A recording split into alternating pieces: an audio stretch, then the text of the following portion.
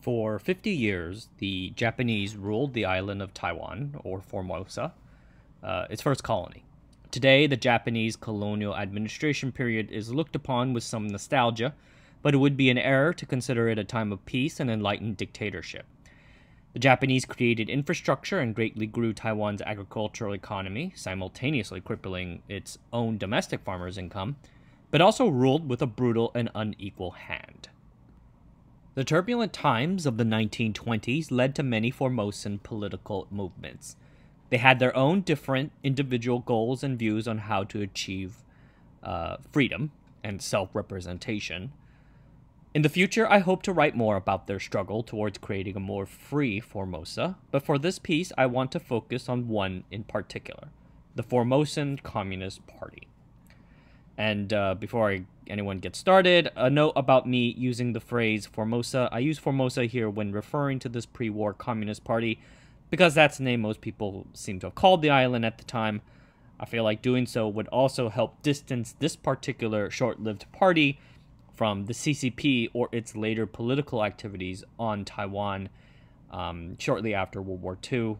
I see them as two very different entities.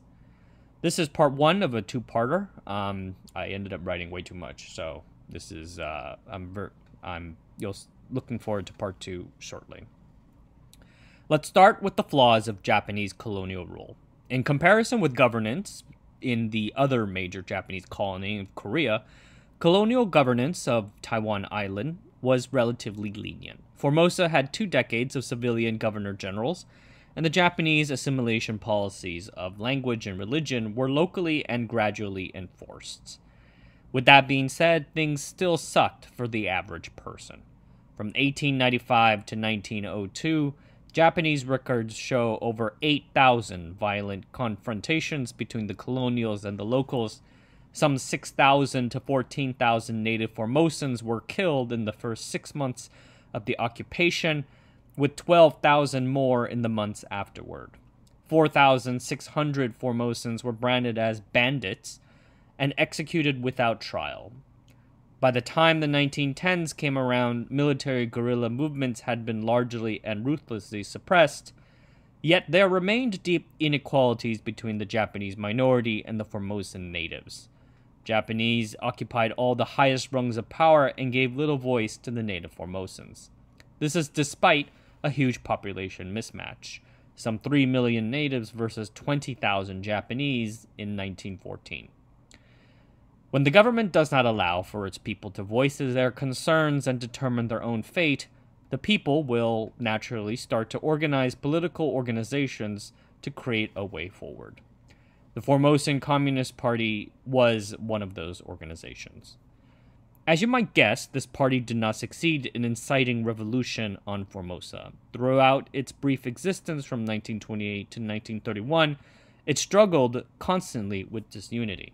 It could not unify under a single leader, splitting into 2 factions aligned with the Japanese and Chinese Communist parties, while at the same time being relentlessly pursued by the Japanese police forces, which would successfully, spoiler alert, dismantled the party in 1931.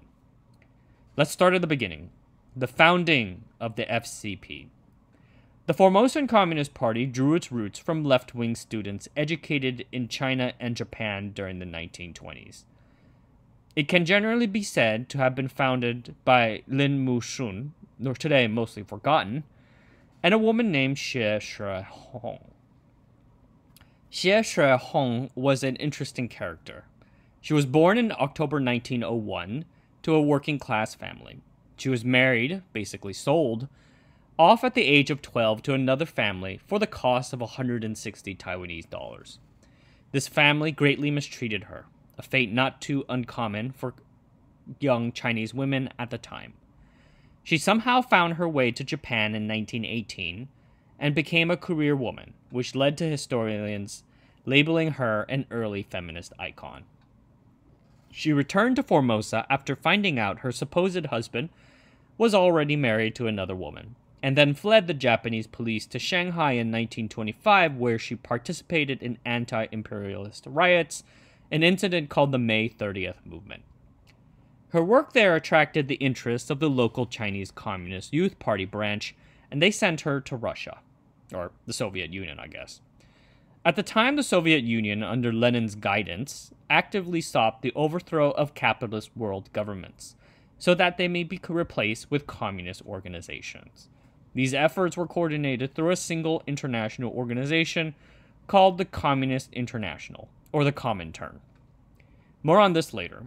These include revolutionary universities with the goal of promoting revolution. From 1926 to 1927, Xue and her comrades resided there, learning how to incite revolution. In November 1927, she returned to China and was ordered by the Comintern to begin laying the groundwork for a Formosan Communist Party with the guidance of the Japanese Communist Party. Several CCP members would eventually object to this, but deferred to Comintern leadership. The Japanese communists, though, at the time were busy preparing for upcoming elections, and so Xue and others returned to Shanghai anyway, working alongside the CCP. The FCP's first meeting took place on April 15, 1928, and its divisions was basically clear right off the bat. CCP representative at the meeting, Peng Rong, dismissed the differences between China's and Formosa's political situations and lectured that FCP members should learn from the CCP's experiences without even allowing for the other way to occur, and it would be bad tidings for the future. More on that on the second part of the small write-up on the Formosan Communist Party, Part 2. Thanks, everyone. Have a good night.